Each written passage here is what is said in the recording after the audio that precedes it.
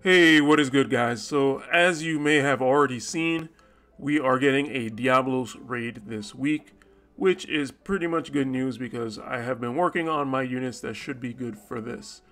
Um, as we kind of expected, he's going to be weak to light. He is Dark Element. He's going to be weak to Light Slash, and the rare boss is going to be weak to Dark and Magic attacks, which would be Garvel.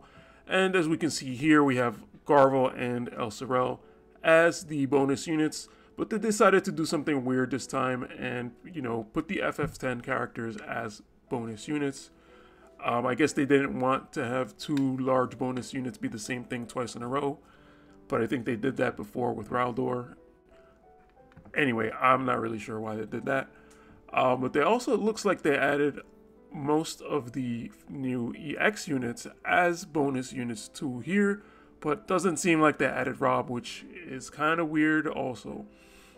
So, kind of part of the reason why I bring this up is because what I really was thinking about in the background, if we go here to summons, over the last few weeks I've kind of been trying to decide what to use my select tickets on.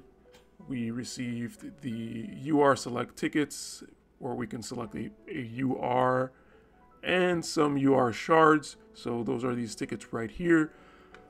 I still haven't, I probably am going to go for Raldor with the UR ticket, but in terms of the shards, I just didn't feel like really deciding what to use the shards on. I was kind of thinking of using at least 1 or 200 to use on Rob for EX jobs, but I never even got to that point.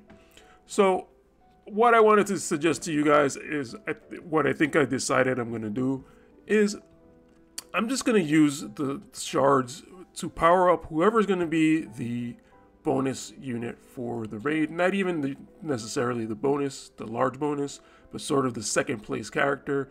We kind of already know that the new character is probably going to be the large bonus, the best one for the raid.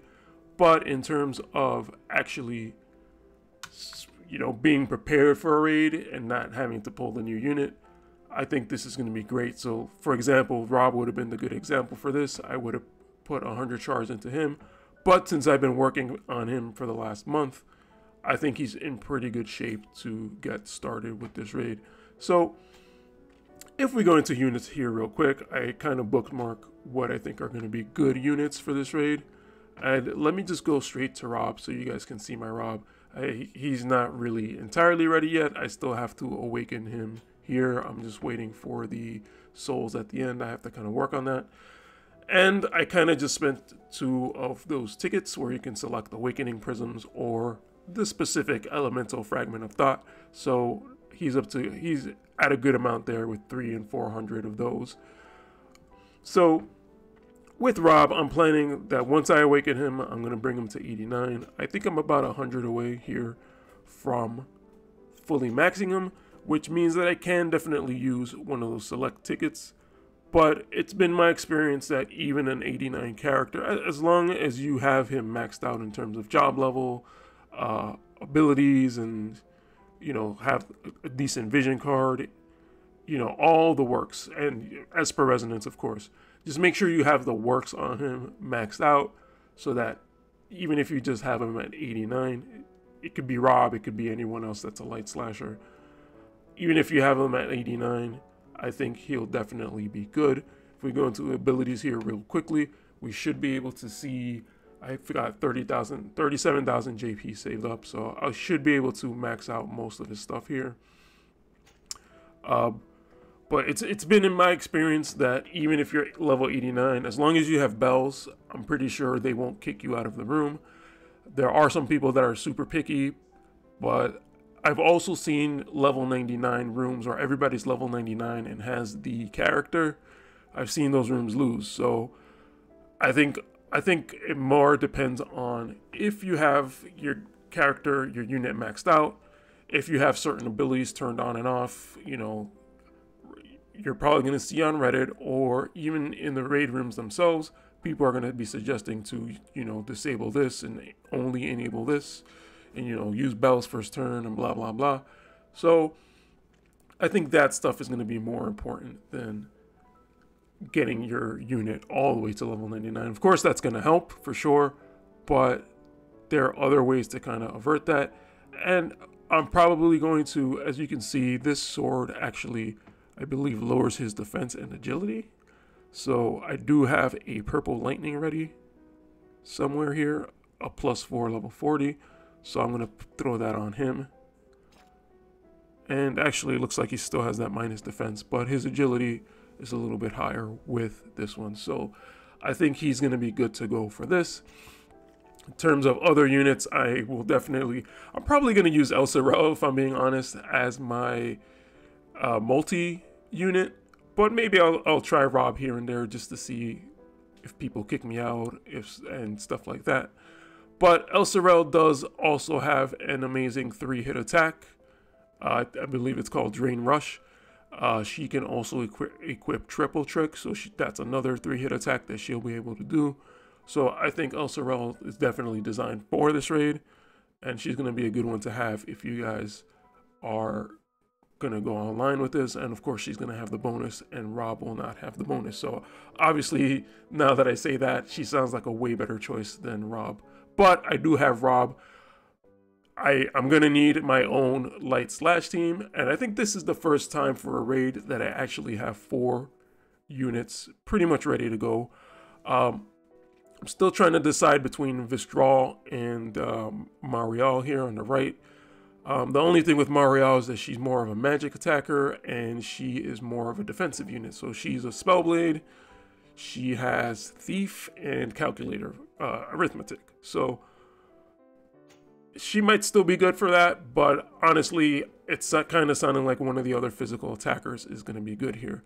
But we should all have Cecil. Hopefully you guys have him to at least 79 or 89, but he definitely does have a 2-hit attack, so that's going to definitely help with the chains, and it's going to stay on element and on attack type. So it's going to be a light slash attack, and that's going to be super helpful. Even if you don't have El Cerrado, you should be able to use Celso without a problem. If you have Thancred, he's another really good one. One of his first 2 basic attacks is a light slash 2-hit attack. So he's also going to be pretty good, and I don't think people will kick you out for him. So there's definitely some pretty good options here.